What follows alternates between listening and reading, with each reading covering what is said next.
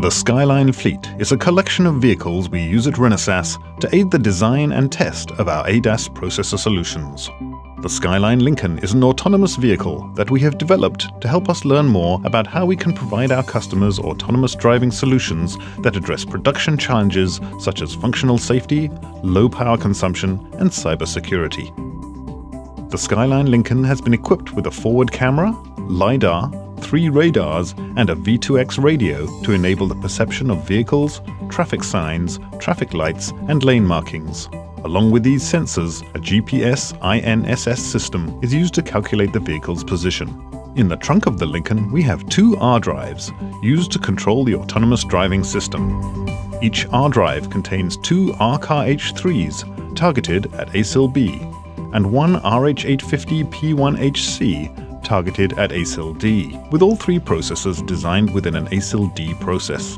With 2 R drives, our system has a total of 4 R-Car H3s and 2 RH850 P1HCs. One of the 4 R-Car H3s is used for camera processing. The other 3 R-Car H3s are used redundantly. Now let's take a look at the system working in the car itself. So to engage the system, I'm going to use the HMI here, and the car starts driving. And we have a map of this track, and we can use GPS as well as camera-based lane detection in order to keep the vehicle right in the middle of these lanes. So we have a vehicle in our path that's not moving, so we slow down, almost to a stop. The vehicle in front of us decides to start moving, so now we have some space for some acceleration. We're showing data from all the different types of sensors that we use to detect objects in the driving environment.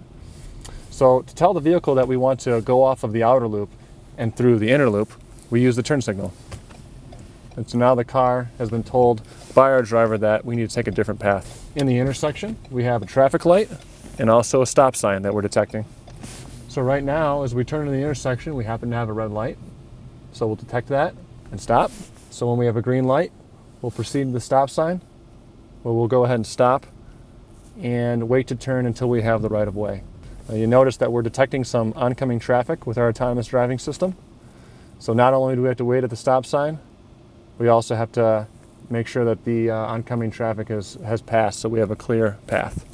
I'm actually going to showcase our fail operational concept by using the HMI to simulate a failure of one of the very important processors in our architecture. And so right now, one of our processors is gone, yet we still have full functionality, a smooth transition. You can't even notice that we've had a very significant failure.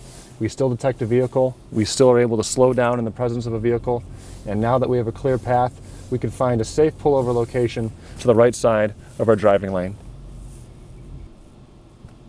So once the system has finished its emergency pullover park, the system will shut off.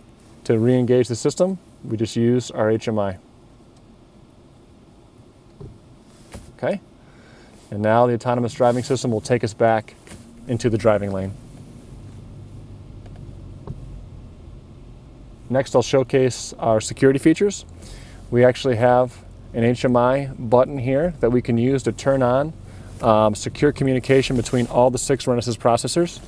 Here we're using hardware accelerators in all of our devices to provide secure communication with mechanisms such as encryption and also message authentication codes.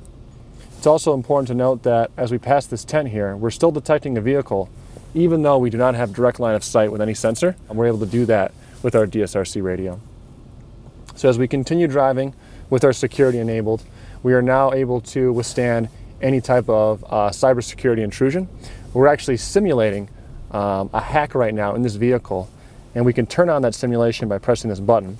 And you'll notice that with the hack turned on, we still have full functionality, no issues. However, if we turn the security off, you'll see we have an issue. So without security, the hacking simulation has caused this vehicle to think there's actually a failure, and that means that without security enabled, a hacker could make the car pull over. Today's vehicle shows an ASIL D with fail operation processing architecture concept with secure communications at a very small total of 30 watts of total Renesas processing power consumption. Through Skyline Fleet research and development and close collaboration with our many Tier 1 and OEM customers, Renesas is continuing its long history of building state-of-the-art processing solutions that meet the challenges of production automotive systems.